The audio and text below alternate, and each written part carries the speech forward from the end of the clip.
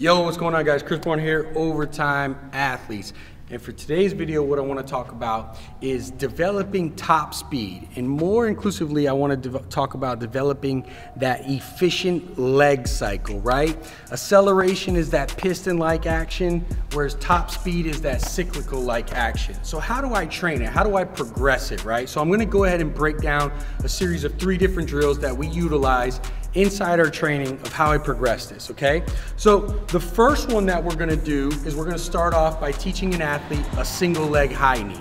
Now, the single leg high knee is going to work the first portion of the actual movement. Again, and when it's developing speed, it's all about training obviously power, strength, things like that, but from a technical standpoint, I want to isolate and elevate, right? We want to enhance certain sequences or motor pathways so that when you train those over and over again, the athlete becomes more efficient when they actually go to live bullets or, top speed training, okay, or top speed running.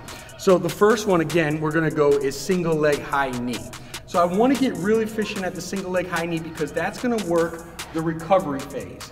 What that's gonna do is gonna teach the athlete not to have that long swooping motion, but they're gonna have a really fast action here in the backside as they recover that leg. So after they pull, go into hip hyperextension, they're gonna be able to recover extremely fast.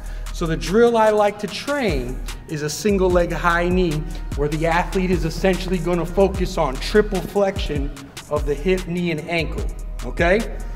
From there, the next progression is a single leg step over run.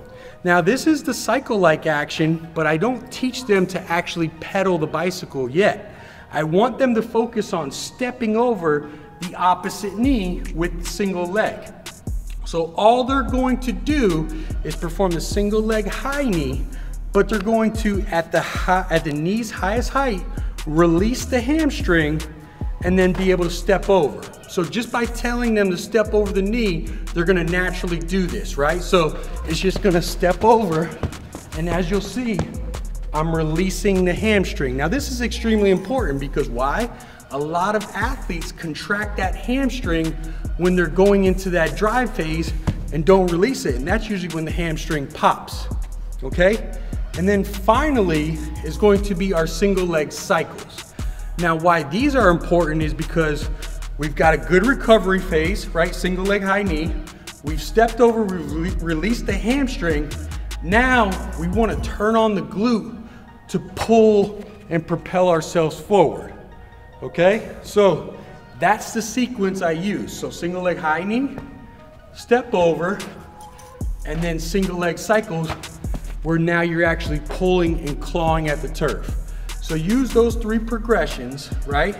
Take as much volume you need on each step to develop that efficient motor pattern. And I promise you, as you start to work that sequence over and over again, you're going to see your top speed start to get a little bit more efficient, clean up a little bit, which will add to being a little bit faster, right? So I hope that helps. Give you guys free game. I'll catch you guys next time.